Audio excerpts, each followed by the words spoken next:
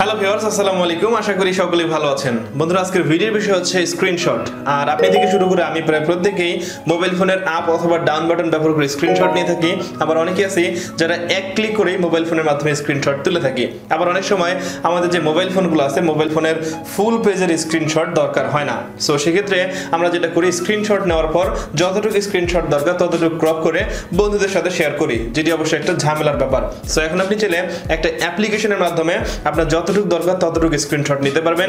এছাড়া আপনি চাইলে সিলেক্ট করে স্ক্রিনশট তুলতে পারবেন, আপনার যতটুকু প্রয়োজন ততটুকু। এছাড়াও আপনি চাইলে কিন্তু ঠিক একই রকম ভাবে অনেক বড় স্ক্রিনশট তুলতে পারবেন, যা ডিসপ্লেতে দেখতে পাচ্ছেন। আর আপনি যদি ঠিক এরকম বড় স্ক্রিনশট তুলতে চান, তাহলে অবশ্যই উপরে যে আই বাটনে যে ভিডিওটি দেওয়া থাকবে সেটি আপনি দেখতে পারেন। আর ভিডিওটি শুরু করার আগে অবশ্যই বলতে হচ্ছে, আপনি যদি এখন পর্যন্ত আমার এই চ্যানেলটি সাবস্ক্রাইব না করে থাকেন, তাহলে অবশ্যই সাবস্ক্রাইব করবেন এবং নোটিফিকেশন আইকনটি অন করে দিবেন পরবর্তী ভিডিও দেখার জন্য। আর যারা সাবস্ক্রাইব করেছেন সবাইকে অসংখ্য ধন্যবাদ।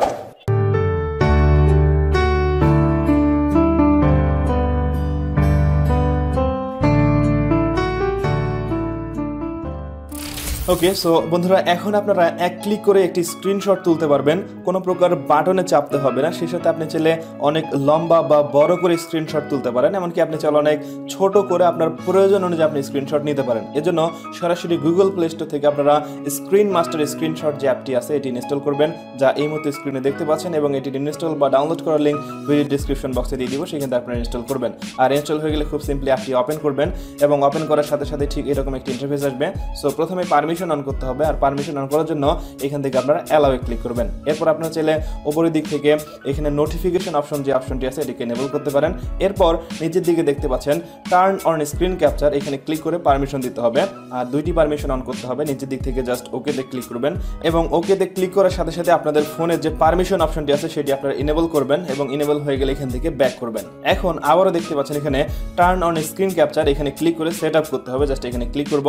ক্লিক করার পর নিচের দিকে দেখতে পাচ্ছেন নেক্সট একটি অপশন চলে আসছে। জাস্ট এখান থেকে নেক্সটে ক্লিক করবেন, এবং ক্লিক করার সাথে সাথে এখানে ওকে চাইবে, জাস্ট ওকেতে ক্লিক করবেন। এখন আমি অ্যাপটি থেকে হোম পেজে চলে আসবো।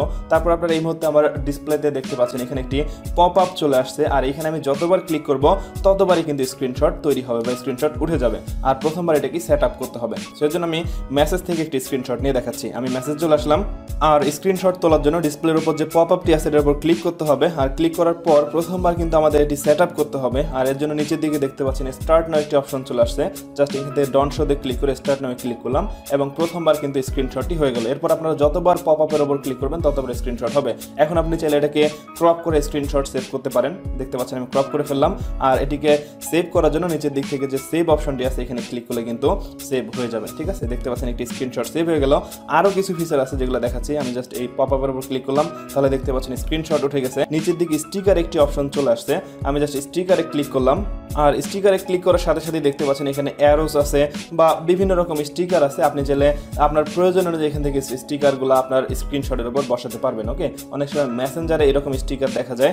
স্ক্রিনশট নেওয়ার পরে কিন্তু আপনি এরকম স্টিকারগুলো বসিয়ে একসাথে স্ক্রিনশট নিতে পারবেন। এছাড়াও নিচের দিকে যে ব্রাশ আইকন আছে এখানে ক্লিক করে আপনারা হাইলাইটস করে স্ক্রিনশট নিতে পারেন। এর জন্য আপনি চাইলে সিলেকশন স্ক্রিনশট ব্যবহার করতে পারেন। আমি দেখুন এই অংশটাকে সিলেক্ট করলাম। সিলেক্ট করার পর যতটুকু প্রয়োজন ততটুকু মার্ক করলাম। এখন নিচের দিকের অপশনগুলো দেখতে পাচ্ছেন ঘোলা বা ব্লার আছে, এই স্ক্রিনশটটা কিন্তু হাইলাইটস আছে। আর এটাকে সেভ করার জন্য উপরের দিক থেকে নেক্সটে ক্লিক করবেন, তারপর এখান থেকে ওকেতে ক্লিক করলে কিন্তু স্ক্রিনশটটি সেভ হয়ে যাবে। ঠিক আছে, এছাড়াও এই অ্যাপ থেকে আপনারা অনেক বড় করে স্ক্রিনশট তৈরি করতে পারেন। এর জন্য নিচের দিকে দেখতে পাচ্ছেন লাল কিছু অপশন আছে, এখান থেকে মাঝখানে দেখতে পাচ্ছেন স্ট্রিচ ফটো যে অপশনটি, জাস্ট এখানে ক্লিক করতে হবে। সো আমি স্ট্রিচ ফটোতে ক্লিক করলাম। ক্লিক করার পর আমার ফোনের গ্যালারি চলে আসবে, আর গ্যালারি থেকে আপনারা যতগুলো স্ক্রিনশট বা অনেক বড় করে স্ক্রিনশট নেওয়ার জন্য যতগুলো স্ক্রিনশট একসাথে সিলেক্ট করবেন সবগুলাই কিন্তু একসাথে হয়ে যাবে। সো এখান থেকে আমি 3টি অথবা 4টি স্ক্রিনশট একসাথে করতেছি। আর এখানে ক্লিক করার সাথে সাথে দেখতে পাচ্ছেন এই 4টি ফটো একসাথে অনেক বড় হয়ে গেছে। ঠিক আছে, এখন এখান থেকে অ্যাপ্লাই ক্লিক করতে হবে। আর অ্যাপ্লাই ক্লিক করার পর দেখতে পাচ্ছেন এখানে প্রত্যেকটা ফটোই কিন্তু জয়েন হয়ে গেছে বা প্রত্যেকটি স্ক্রিনশট জয়েন হয়ে গেছে। ওকে, আর আপনি যদি কোনো একটা স্ক্রিনশট বাদ দিতে চান, জাস্ট এখানে কেসি যে অপশনটি দেখতে পাচ্ছেন এখানে ক্লিক করলে কেটে যাবে। এখন এটাকে সেভ করার জন্য উপরের দিক থেকে সেভে ক্লিক করবেন, তাহলে সেভ হয়ে যাবে। এখন আমি গ্যালারি থেকে দেখাবো এই স্ক্রিনশটটি দেখতে কেমন হয়। আর এর জন্য সরাসরি আমি আমার মোবাইল ফোন থেকে গ্যালারিতে চলে আসবো, আর গ্যালারিতে আসার পর এখান থেকে আমি অ্যালবামে ক্লিক করলাম, তারপর এখান থেকে রিসেন্ট ফটোস। সো এখানে দেখতে পাচ্ছেন এটি হচ্ছে আমার বড় স্ক্রিনশটটি। সো দেখতে পাচ্ছেন 4টা বা 3টা পেজ একসাথে করে একটি স্ক্রিনশট হয়ে গেছে। ঠিক আছে, এখন আপনি এটাকে জুম করে দেখতে পারেন, আর আপনি যদি 5-7টা ছবি একসাথে করেন তাহলে কিন্তু অনেক বড় স্ক্রিনশট হয়ে যাবে। চাইলে আপনি এটাকে আপনার ফ্রেন্ডদের সাথে শেয়ার করতে পারেন বা অনেকগুলো তথ্য একসাথে করে ঠিক এরকম বড় স্ক্রিনশটও তৈরি করতে পারেন। অলরাইট, সো বন্ধুরা এই ছিল আজকের ভিডিও। আমি আশা করব আপনারা বুঝতে পেরেছেন যেভাবে মোবাইল ফোন থেকে জাস্ট একটি অ্যাপ্লিকেশন ব্যবহার করে আপনার যতটুকু প্রয়োজন ততটুকু সিলেক্ট করে আপনি স্ক্রিনশট নিতে পারেন বা অনেক ছোট করে আপনি স্ক্রিনশট তুলতে পারেন। আর যারা ইন্টারেস্টেড তারা কিন্তু এই অ্যাপটি ব্যবহার করতে পারেন স্ক্রিনশট তোলার জন্য বা স্ক্রিনশট নেওয়ার জন্য। আর আপনার প্রয়োজন অনুযায়ী আপনি আপনার বন্ধু বান্ধবীদের সাথে এই স্ক্রিনশট যে ইমেজগুলো আছে সেগুলো শেয়ার করতে পারবেন ফেসবুক মেসেঞ্জার বা ইমো প্রত্যেকটা মাধ্যমেই।